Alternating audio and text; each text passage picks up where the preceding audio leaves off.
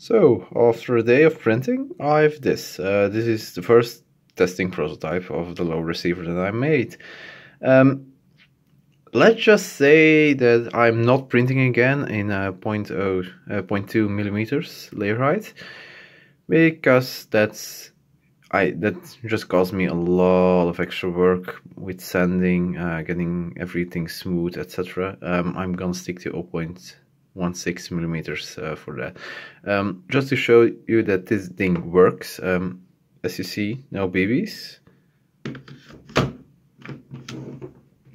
Yeah, putting it in is at this point still a bit of a chore. I still work.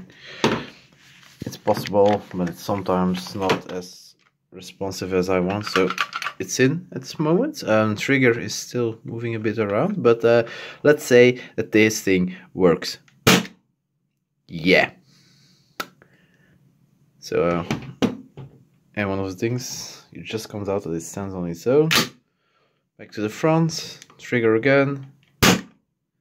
Yeah, this thing rocks.